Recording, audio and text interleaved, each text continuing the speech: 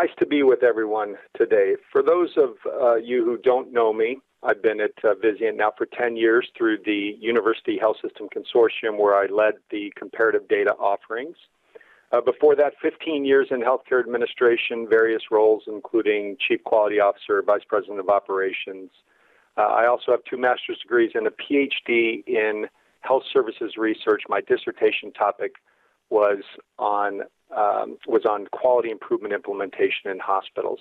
So I am blessed at Vizient currently to be able to work with our members who subscribe to our comparative data offerings to be able to use data to improve. I'm a resource for those organizations that subscribe to the data products, and as such, I am traveling all the time, and I've spent time at many of your organizations. For those of you who do know me, I want to give a quick thanks to our excellent marketing team at Vizient, particularly Joel Granier and Liz Morley, for helping me shape a presentation today that is not going to be duplicative to what you may have heard. Yes, you still may hear some of the same stories that I bring along and talk about, but those are stories that hopefully will drive the point of transparency and its value in benchmarking and also in improvement. And while many of our data offerings have transparency as a characteristic, I'm going to be speaking about the clinical database because it is most apparent, transparency is most apparent in the clinical database, which now has 340 organizations sending us data on a monthly basis, both inpatients and hospital-based outpatients. So as we get started, I want you to think about this question, and a poll has popped up, and I want you to answer it. I want you to think about it and answer it about what's the following do you think is the biggest barrier to performance improvement in your organization? And boy, do we have a cast of answers that I think fit barriers quite well. So if you just take a couple of seconds to think about this and answer it for your organization, that would be great. Okay, so if we could bring up, Stacy, the answers.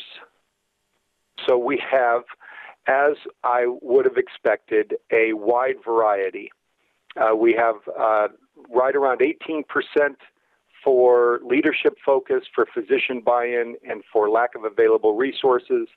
Lack of insights from data is in the lead at 23%, and lack of accurate data trails only by a couple of percentage points. So very interesting, but also what I expected. I expected to see this wide variation, a lot of people with different thinking on this. And we're going to get back to this question after the end. I don't expect this presentation to change your point of view, but I do expect to talk a little bit more about it and what I really would have liked to have seen in this question a little bit later. Why do we have these barriers? Why is performance improvement difficult? Well, if you've heard me talk, you've heard that I believe that performance improvement is a challenge. It is a challenge in our organization, and a lot of people agree with me, including folks like Don Berwick, who call it the biggest issue that we have in the American healthcare system is our inability to improve. And as we begin to see less reimbursement, and we will, because CMS is moving towards bankruptcy, we will see tremendously lower reimbursements. We're going to have to find a way, another way to be able to achieve the triple aim, achieve the fact that we need lower cost and better care. And what do I mean by that? Well, I've seen some organizations do some fabulous work in improving mortality or improving length of stay or improving readmissions. But very few organizations I've seen tackle reduction of clinical variation that exists right now. Now, some of you may be saying, well, we're doing this, we're moving closer towards that, but I don't see it done in a broad aspect. And what I mean by that is that I used to be the Associate Vice President for Surgical Services at a hospital, Shadyside Hospital, which is part of the University of Pittsburgh Medical Center. And at that point in time, we had 5 cardiac surgeons that were doing CABG surgery.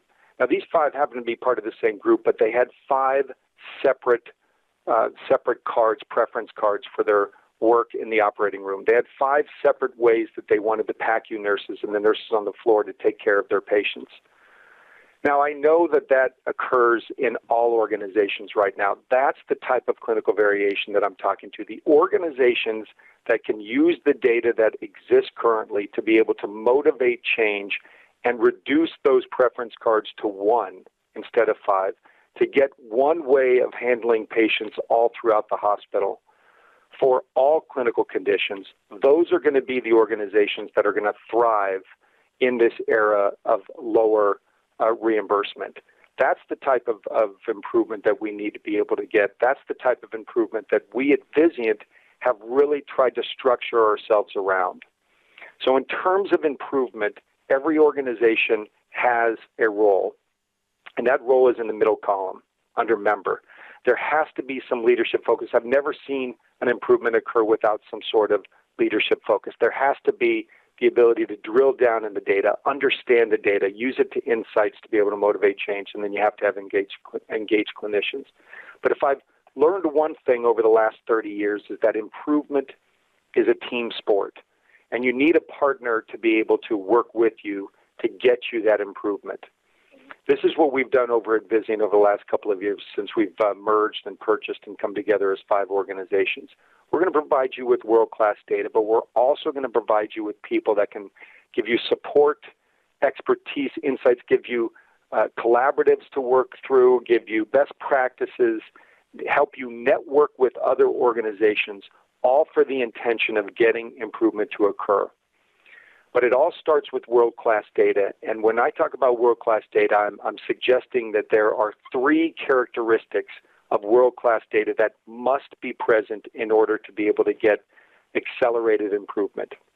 Standardized data, so data coming in a very standardized fashion. Second would be the ability to drill down substantially into that data. Giving metrics without the ability to drill down is useless. So you have to be able to understand why you might be different. And then the third is transparency, and that's what I'm going to be highlighting in this presentation. Transparency, one of the things that it really does help is to be able to get to that third bullet under the member, which is engaged clinicians. Shannon Sims, a friend who worked at Rush in Chicago and Freighted in Milwaukee, has taken the Kubler-Ross stages of grief and adapted those to the stages of quality measurement. And any one of us on this call have heard those first 4 things over and over again. Transparency allows for acceptance to occur. Let me give you an example. I was approached by a director of quality for a large academic medical center who said, we had tried to get our cardiologists engaged on reducing length of stay. And initially when we were showing them the data, they didn't believe the data, or they came back to us and said, length of stay is really more of an operational issue. We'd like you to be able to remove barriers so that we can reduce our length of stay. We don't necessarily need to be engaged. And that was until that director of quality was able to go out and find 4 or 5 prestigious organizations, other academic medical centers, bring it back to the cardiologist, identified, and say, well, what's interesting is we are a day or 2 longer in a specific clinical condition within cardiology than these other 4 organizations. And what happens is the cardiologist took a look at those other 4 organizations, and they said, interesting, we want to know more. We want to get more engaged in this idea of improvement of length of stay.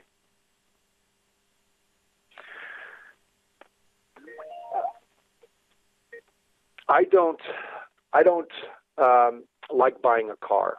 I'm not sure who does. And the reason I don't like buying a car is because I don't feel like I have all the information, all the insights that I need when I walk into a dealership.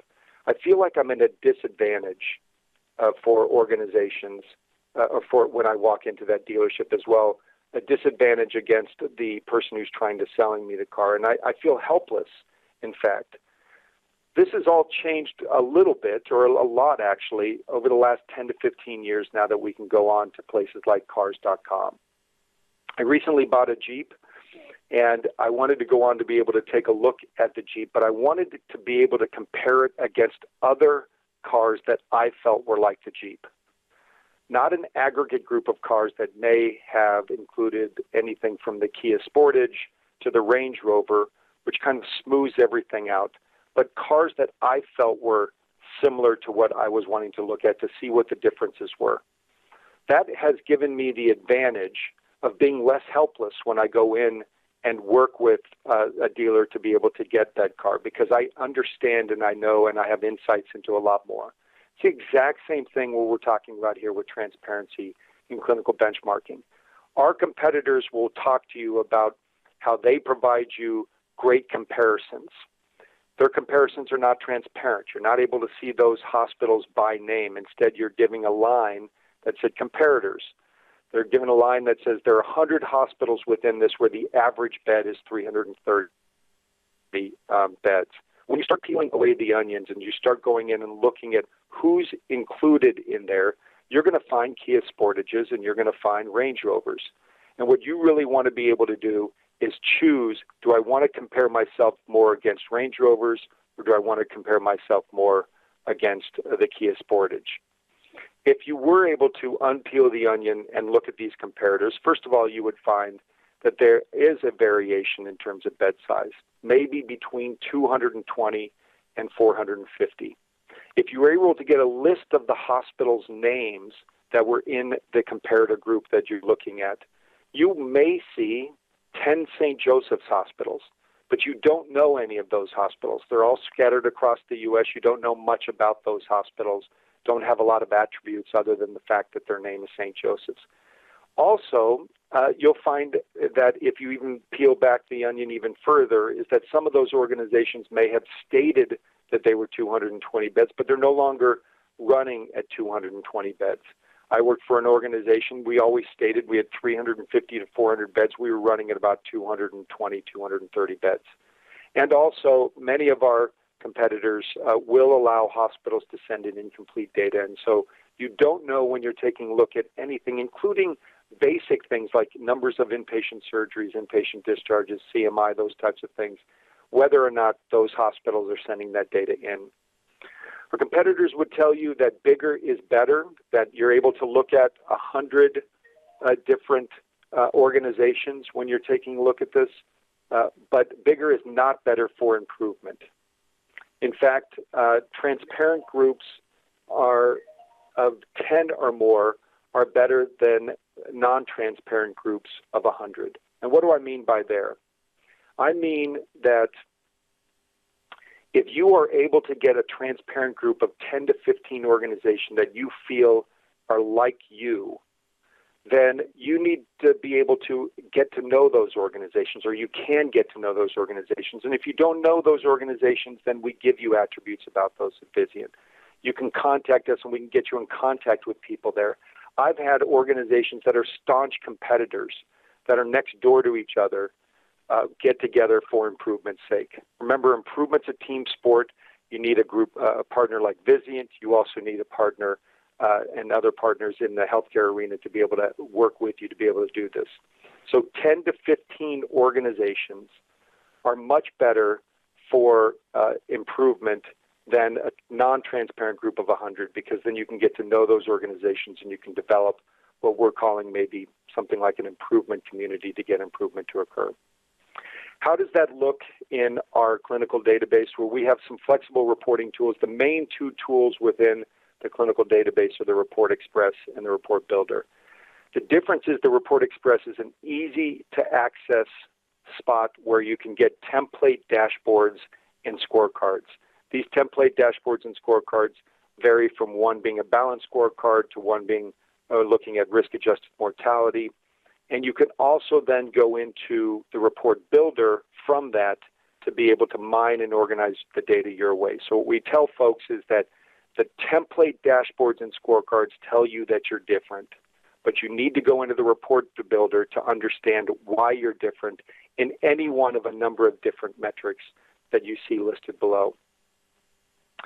This just gives you a quick screenshot of a couple of the Report Express reports that we have. On the top left, you'll see the Vitals and Performance tool, which is a balanced scorecard looking at metrics in 6 different areas. And then the other three would be what we call management reports. We have a suite of management reports, again, that can be accessed, dashboards and scorecards that can be used very easily. The nice thing about the Report Express and in terms of transparency is that for each one of these metrics, whether each one of the boxes in vitals and performance or the rows in the management reports, you can drill down one level and you'll get to see who the top 10 organizations are in that particular metric. Now, we tell people to be a bit cautious when they're looking at those top 10s because they, when you do go down, there might be some organizations that you may not want to compare against. That's fine. Move on. You've got the report builder then to go and drill down substantially and to develop your own custom compare group. There might be some characteristics of those organizations in the top 10 that you need to know about beforehand, so contact us and talk to us about them. For example, we have one international hospital in the database, that's Ottawa Hospital. They are a fabulous hospital in Canada. They want to be one of the top hospitals in North America. And what they're in the clinical database to do is to do that type of transparent comparison. However, their financing up in Canada is a lot different than what we experience here in America. And so ours is based on how many and the right diagnoses codes and procedure codes that we can get to the insurance companies. And so there's a premium for us to be able to make sure that we have as many diagnoses codes, ICD-10 codes, as possible. Not so in Canada. They're required just to be able to put that patient into a clinical condition. So they're not worried as much about documenting and coding comorbid conditions and complications. And so what that means is that for our complication report, which is called the Quality Safety Management Report, or as University of Minnesota calls it, the QSMR.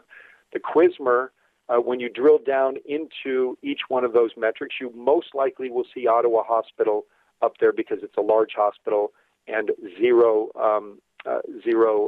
complications. Does that mean that they don't have complications? It's probably much more of an effect of the coding and documentation.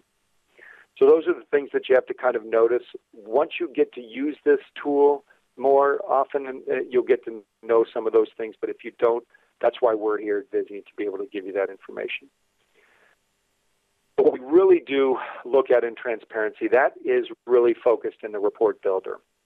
In the report builder, you're able to go in and develop custom compare groups the way that you really want to be able to take a look at it. So you can select from a list of every hospital in the database. That's over on the right-hand side. Again, 345 hospitals listed there. You can also do this by systems. Some of our organizations are now looking at one of the 50 systems that we have, comparing themselves against systems individually.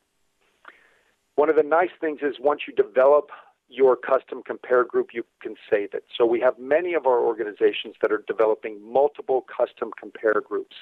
And what I mean by that is that they are going to a service line or an institute, and they're saying to the leaders there, the physician and nursing leaders, who would you like to compare against?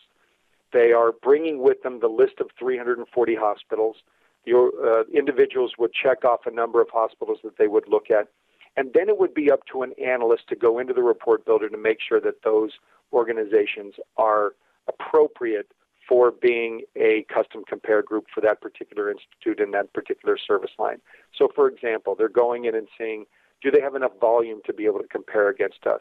Do they have the outcomes that we really want to be able to take a look at? Do they look like us? All of that is you're able to do in this section when you're taking a look at that. There are some pre-selected cohorts involved in this, and you're also able to look at them individually or aggregated. By default, you're going to see these hospitals on a separate line, individually identified, or you can go in and use it in the aggregate. It would be madness if we just gave you that list of 340 hospitals and you were to scroll down and try to look at all of those. When I started at Legacy UHC 10 years ago, we had 107 hospitals in the database, and it was easier. It was much easier to go through this list and just pick, this is the one that I want to be able to look at, or this is the one that I want to look at. But now with 340 hospitals, it's very difficult. So what we've done is we've developed a tool called the Hospital Profiler that will help you select your custom compare group. It provides a list of hospitals that you can go in a number of attributes about those. And the reason why that's important is because building a custom compare group, particularly a transparent custom compare group, is an art form much more than it is a science. A lot of people may use case volumes, but in this case you'll see that this hospital decided to use various case levels and used other attributes to be able to build their custom compare group. Other attributes and other factors might include bed size, might include volumes in a lot of different things. Hospital characteristics are something that a lot of organizations want to be able to take a look at when they look at like organizations or apples-to-apples comparisons. Performance as well. How do they perform on something? So, for example, West Virginia has done a really nice job, I think, of developing custom compare groups. And their goal is always to be at the top 25th percentile of the custom compare groups that they develop. And so they're developing those custom compare groups not from just whoever they want to be able to take a look at, but they're going in and saying, okay, we want the best of the best, and we want to be at the 25th percentile of that. That's what our goal is. And or locations. While I do have hospitals that really are interested in looking at hospitals next door or right near them, we also have hospitals that are more interested in looking at hospitals that they believe are more like them, even if they are in Florida and that hospital happens to be in the state of Washington. So again, it's more of an art form than a science, and we allow you to be able to use that art form in our hospital profiler. Our hospital profiler lists all the hospitals, a number of attributes about them that would be found in the profile general area. But what a lot of people might not know is you can go and click over into the profile feature area or the base MSDRG area. The profile feature area will give a number of hospital characteristics that you see here, everything from trauma center level to pancreas transplants, whether they do those or not. And the list of hospitals, the 345 hospitals, will constrict every time you choose one of these items, so that it really is a nice tool to be able to say, who's like me? Who do I want to be like me? Now, most of the organizations in the clinical database you'll know. Most of the organizations you'll know because they're academic medical center, prestigious hospitals. And we also do then connect each of the affiliate organizations with their system hospitals. So if there's a Fairview Hospital, we have it listed as CC or Cleveland Clinic Fairview so that you get an understanding of that. But as we've become Vizient, and now that we can sell this beyond academic medical centers and their affiliate organizations, it's really taken off. We've actually had about 50 new hospitals just in the last year and a half, and that continues to grow. So we're really excited about exposing this beyond just the academics and their affiliate organizations. But once we start doing that, you're going to see hospitals like Sanford, Theta Care, Palmetto, all of which are just coming in. Very, very excellent hospitals that do deserve to be able to be part of your custom compare groups many of the times. And so that's why we have all of these hospital-specific features, all these characteristics that you can drill down and take a look at. What does that lead to? That leads to being able to write reports to your heart's content to really understand who's doing well. I call the report builder addictive. Over 40,000 reports are written off of it each and every month. And what I mean by that is that it gives you the sense after you get an understanding of it that you can write every report. As one CEO of an organization told me who actually writes report out of the report builder, he said, you can write 1 million reports. Now, I'm guessing you could probably write more than 1 million separate reports on it. But again, if we just gave you the fact that you have a red dot in risk-adjusted mortality for cardiology, that would be useless. You need to be able to drill down to find out, is it a specific procedure? Is it a specific base MSDRG? Is it a specific physician? Is it complications? Who does well in risk-adjusted mortality in cardiology? And it may be those hospitals on the left-hand side that you can choose from. All of that you're able to do. The thing with the report builder, though, is if you're going to go in and write reports now and wait for about a month later to go back in and write a couple of reports, it's not going to be as valuable. You have to carve out time almost on a weekly basis to be able to use it. And once you start to do that, I guarantee you, because of the transparency, because of the drill down capabilities, you are going to be addicted. You're going to continue to carve out more and more time. and you're going to find yourself on Friday nights even writing reports. Hopefully you're going to do it either with some beer or a good glass of wine at that point in time. But this is a tool that is great to be able to get from the point where you get data to insights. Insights is what really motivates change because of the transparency and the ability to drill down substantially. So, for example, I can find out if I'm Purple Hospital. I can find out that I'm 116th out of 128 hospitals in risk-adjusted mortality for major, small, and large bowels. Now, what I've done is I've chosen only hospitals that do more than 150 cases of these because I'm doing 214. So I don't want to be able to get hospitals that are tiny. I also may want to be able to constrict it at some upper level. I can do that, but I've just chosen those over 115. My mortality index is 1.5. That's the last column. That's the observed divided by the expected. And anything above 1 is going to be worse than expected. Anything below 1 is going to be better than expected. So it does suggest that I have some opportunity here, but it's only when the transparency comes in. It's only when that I can choose those hospitals that do more than 150 cases that have excellent mortality and disease, as you can see by those first 10 hospitals. And it's only when I'm able to see that it's green and yellow hospital. It's only when I'm able to go in and understand who green and yellow hospital are that now I'm on the road to really understanding why I might be different.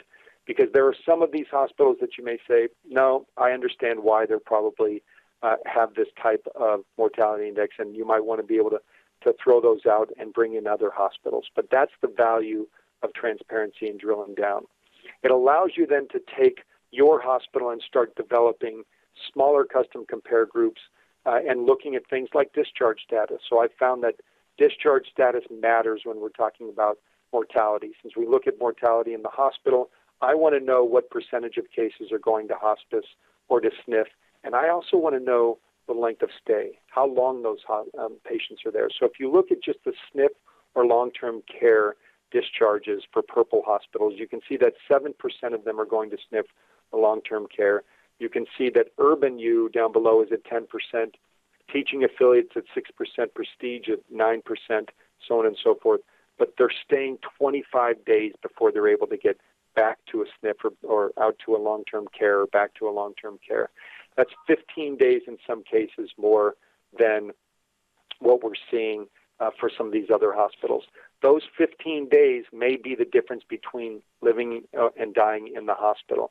We really encourage organizations to be able to look at palliative care, as I see below, hospice rate, all these other types of things to be able to understand why you're different. And you can only do that if you feel comfortable that you're comparing against hospitals that you believe you should be comparing against. We do this for not only mortality. A lot of people think of us as a quality database, a database for quality metrics, but I will tell you that more and more organizations are starting to see the value of our cost estimates and our utilization estimates.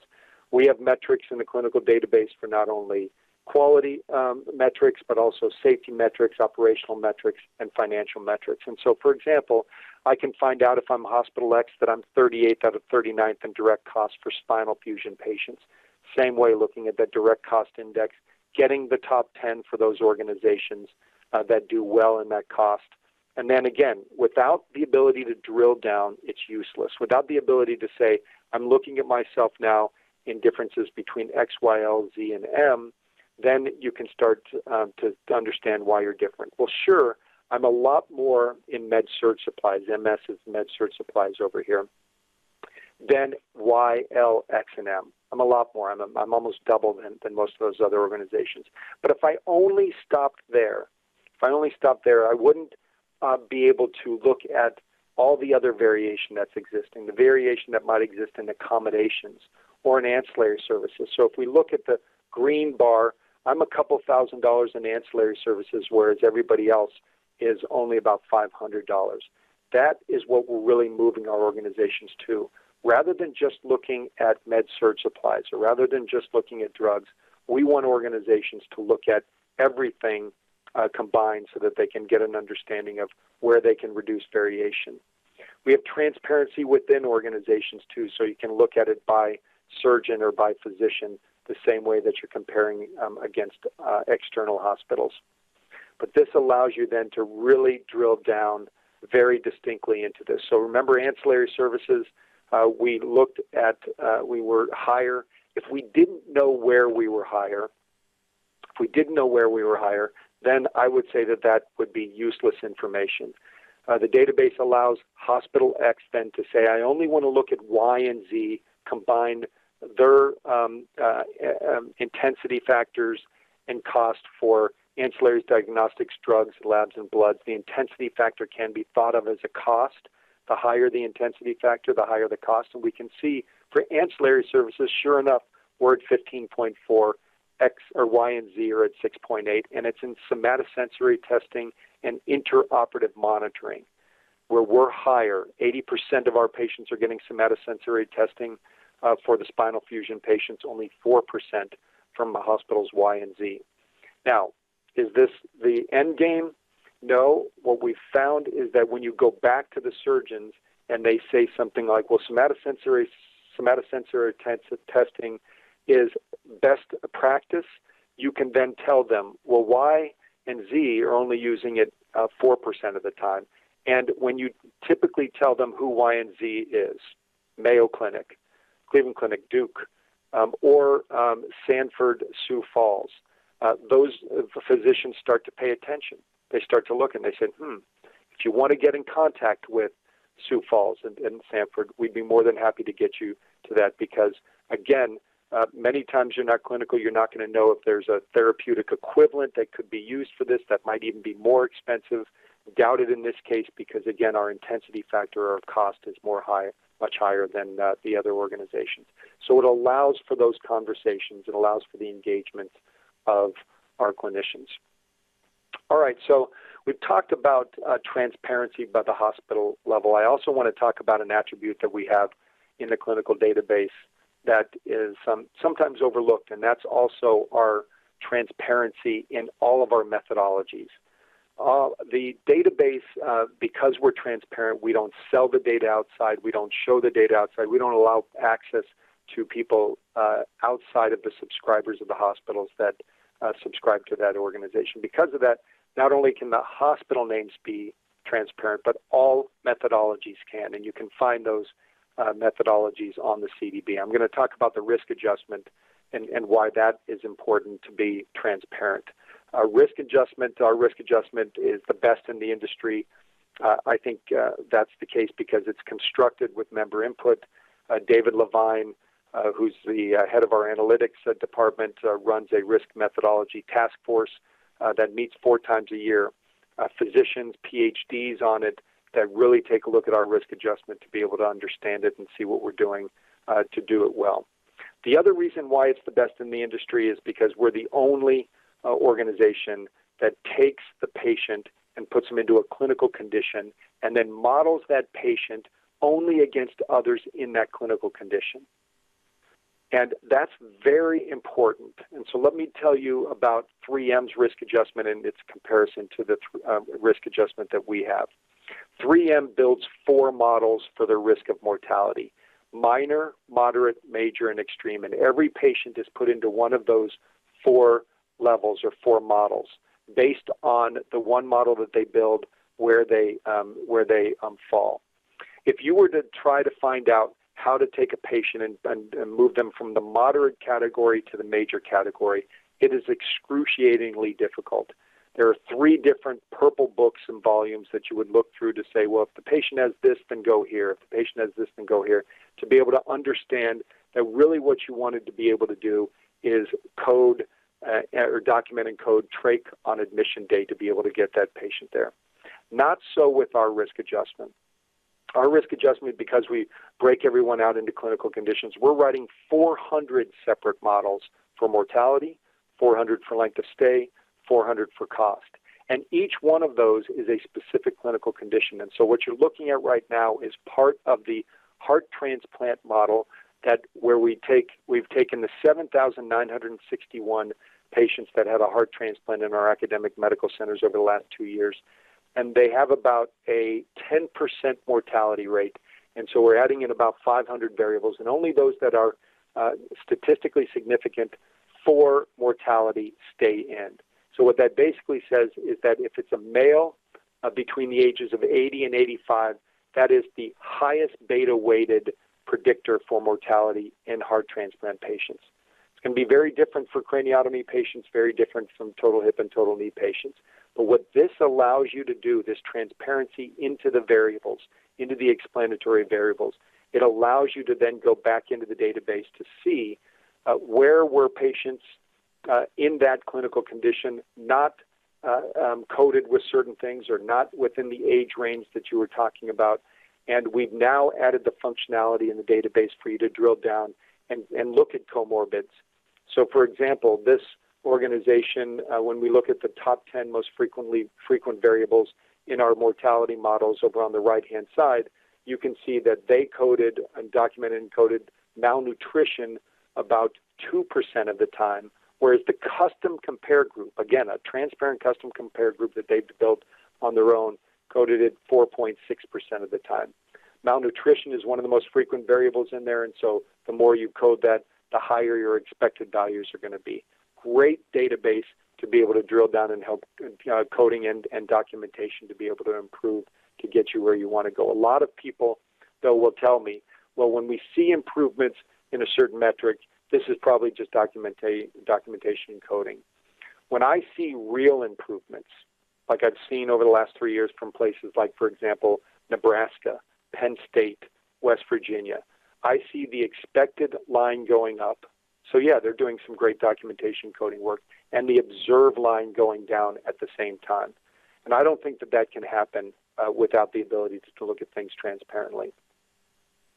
Another poll that's coming up right now, based on this, so I just get curious of how many of you now, currently, are routinely leveraging others outside of your organization to accelerate improvement. And what I mean by this is how many of you have gone through kind of what I've described, where you're developing custom compare groups, you're actually reaching out to some of those organizations in the custom compare groups, or you're reaching out to Vizient to get you introduced to those. How many of you are emailing them? How many of you are working together to be able to do this? Because that's really what transparency allows you to do. So, Stacy, if we can if we can end the poll and pull up the answers, I'd be curious to see what percentage of our organizations are doing that right now. Remember, looking at this as a team sport, I really believe that this is the next wave of improvement, is to be able to, no matter if they're competitors or not, getting to the point where you're doing this. So the poll has ended. We are just waiting. We have, most folks have not answered, which is typical for this, but we do have about 21 who are saying yes and 18 that are saying no. So the others either just didn't get enough time, didn't understand the question, or probably in the no category. I'm going to just put you in the no category if you didn't answer that. My theory is if you engage in the data, which we just showed you how to do, and you collaborate, and I'm going to show you a little bit more about how you can collaborate further in just a second, you will improve, like these organizations have done. Neurosurgery at UCLA saw a really nice improvement in risk-adjusted mortality and risk-adjusted length of stay over a certain period of time. How did it happen? Leadership focus. Their chair of neurosurgery, UCLA's neurosurgery is ranked very highly in the U.S. News World and Report neurosurgery group, didn't like where his organization was landing in terms of risk-adjusted mortality and risk-adjusted length of stay against peer comparisons in the CDB, engaged us, delved down into the data, developed a custom compare group that he wanted to be able to look at, reached out to some of those organizations. He knew many of the people at those organizations, and over time brought in a lot of different improvements that saw, again, observed from 7.37 to 3.57 and expected from 5.69 to 6.3. How do you get to that collaboration? As I mentioned before, this slide is a duplicative slide. You'll see on the left-hand side what we bring to you. We want to be able to get you engaged in collaboration. How do we do that? Well, there are a number of ways that we can do that. Face-to-face events, listserv questions, sharing of best practices, Many of you are part of member networks already. Many of you are part of listservs. Anytime an organization purchases the clinical database, for example, we have a CDB coordinator assigned from that organization. We have a CDB executive. They have listservs. They have the ability to get face-to-face questions. What does that mean? That means that you can listen into any of the webinars that we have, including the one we have right now. You can go into and get the results. You can listen to those at your leisure. And then we also have the best conference that I think is available in healthcare that occurs every year, our Clinical Connection Summit. Last year in Dallas. This year it's in Denver in mid-September. Not only will you get your rankings if you're in the CDB, those rankings occur each year, but it's the best because of two reasons. First of all, there's incredible content. I'm now one of a team at Vizient that's going through about 850 abstracts that we've just received for the rapid-fire presentations of that Clinical Connection Summit. These are 75 30-minute presentations that are very, very high-level content, very well-attended by individuals, and so those occur, which are excellent. The second reason I always tell people that I think this is the best is happy hour. Now, if you know me, you know that I'm a wino, and happy hour is one of the best things of my day. However, it's not the wine that is the reason for it being such a great part of the conference. It's the networking occur. So once you get to develop that relationship with those 15 or 20 other organizations and those 15 to 20 other people, this is a great connection point to be able to see them and talk to them and get to know them. Here's an example of a list server question. This is from Dave Kaplan. If you're on the phone, hello, Dave, from New York Presbyterian Hospital, and he's asking, who's putting on the expected date of discharge on the electronic medical record on the day of admission? Because it's shown in some organizations to reduce length of stay, and he received 40 or 50 responses. He then contacted 5 additional folks to get some more information on them, got to know these people, networked with them. He puts together all that information and then sends it back out on the listserv. What a fabulous way to get this information out. What a fabulous, nice way to be able to network and get some understanding of how to do this. I don't believe this could have happened without the transparency that we have available to you from Vizient. Hundreds of case studies, best practices, presentations, all identified.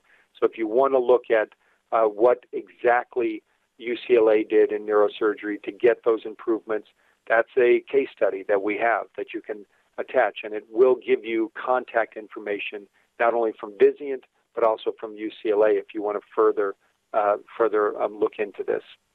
Our collaboratives are fabulous. They're 6 to 9 month resource intensive. These are, again, you get to work with other organizations in Vizient to be able to improve in one key area, those subtopic areas. And if you are in any of those, you know the value of those, you know the value of the transparency and the insights and the networking with other organizations. And we found in the gold bars that those organizations that are engaged in those collaboratives are improving more rapidly than those that are not engaged in the purple.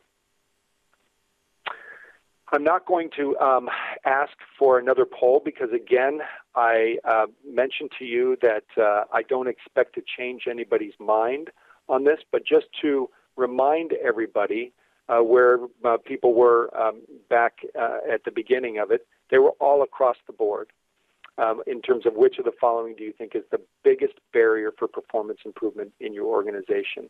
And I have to say that I expected these results, and I wanted to come back to this question because of one key missing component or missing suggestion here, which is not only A, B, C, D, and E, but also F, which is all of the above. All of the above is really the answer to this question. And I know that some of you were probably frustrated that all of the above was not there, and sorry for that.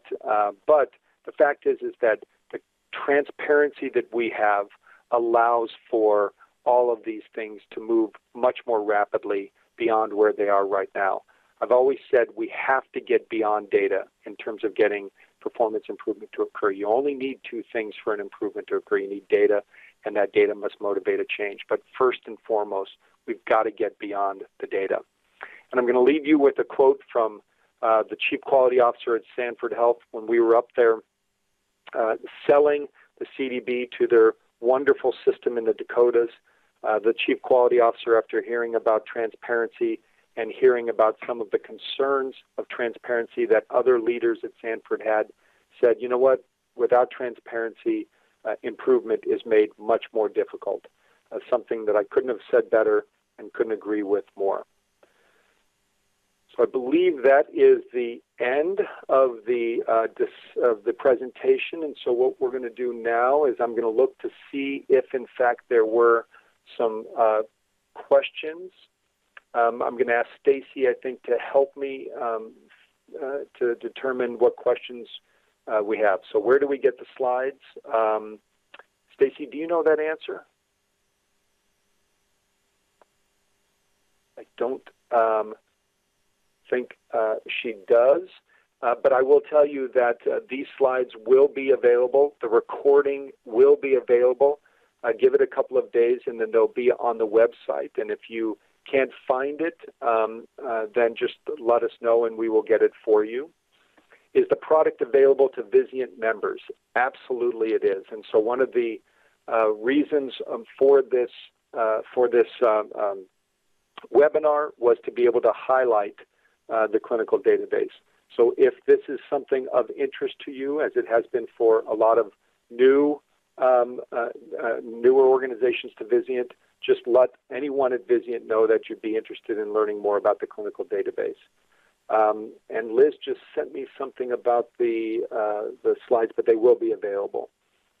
A quick question, is there an easy way to add, remove hospitals, and to duplicate a comparison list? For me, it takes a long time to add 5 new ones to an existing group by scrolling through that list. It's a great question. It's an absolute great question. So the answer is that when you build a custom compare group, you can manage that custom compare group on the home page of the CDB up in the right-hand corner. You click on what I think is called your preferences.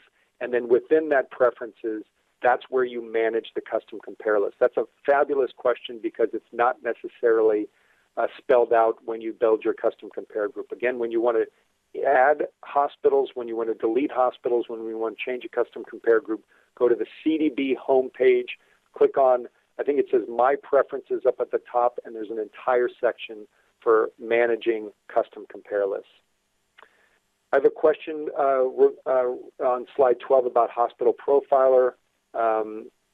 It was just a graphic on the slide where it showed best hospitals like peer hospitals. So one of the things that I didn't highlight with this, and I think this question is getting at, is that in the Hospital Profiler, I mentioned that there is 3 sections to it. The general section, we showed the profile section, and there's one called base MSDRGs.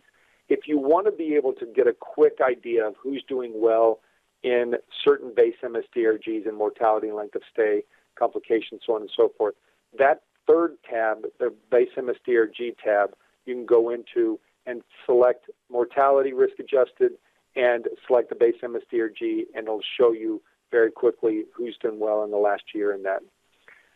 In the Hospital Express, or the Report Express, where you can go in and get those template reports, this is another avenue where this question may be taking us. That drill down I didn't show, but every one of those metrics you can click on in the web, and it will come up with more information about yourself, including the top 10. So again, you can get that information.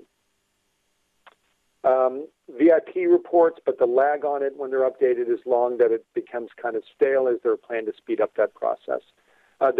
We do now have that updated and on a monthly basis. Sometimes that's a little bit later than I would like. I agree with the question.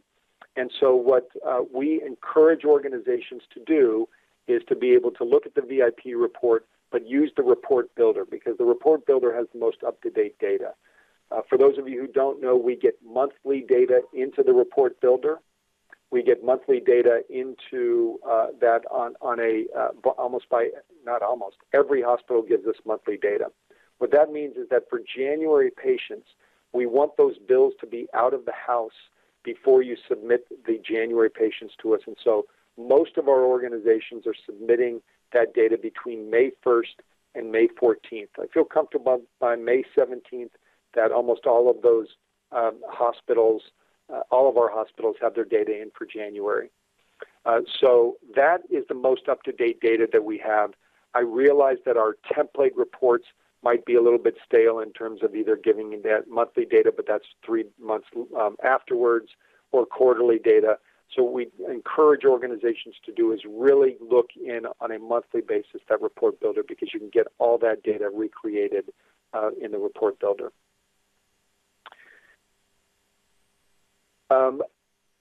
Okay, we have the slide, the question on slide 12 was not answered correctly, so I'm going to quickly go back and see if I can go to slide 12 to see if I can understand exactly what the answer might be. So if you bear with me for a couple seconds, I can get there. And so this is the slide, and the question again was, and if, Farida, if you're still on, I would love to see if you can ask the question a different way, because when I'm reading the question, I'm not sure exactly what you're asking.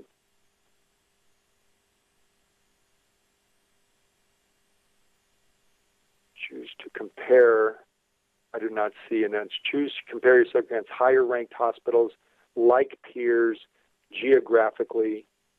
That's going to be something I would be happy to take offline with you, because any of those are available now in the report builder to be able to take a look at higher ranked hospitals like peer geographically. And so I would invite you to contact me separately, and I can help you walk through exactly how you can get to the point where you can find out who to choose as comparisons.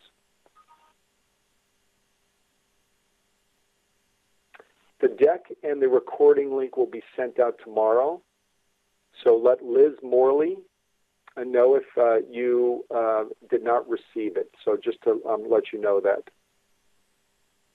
Any other questions, last-minute questions?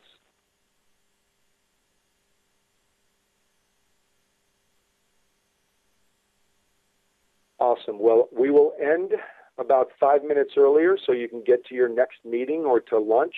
I appreciate the time and look forward to interacting with all of you. Before some of you leave, how do we contact Liz? It's Liz Morley. So Liz.Morley. Well, actually, she will contact you because she has all your email addresses. So thank you. Take care.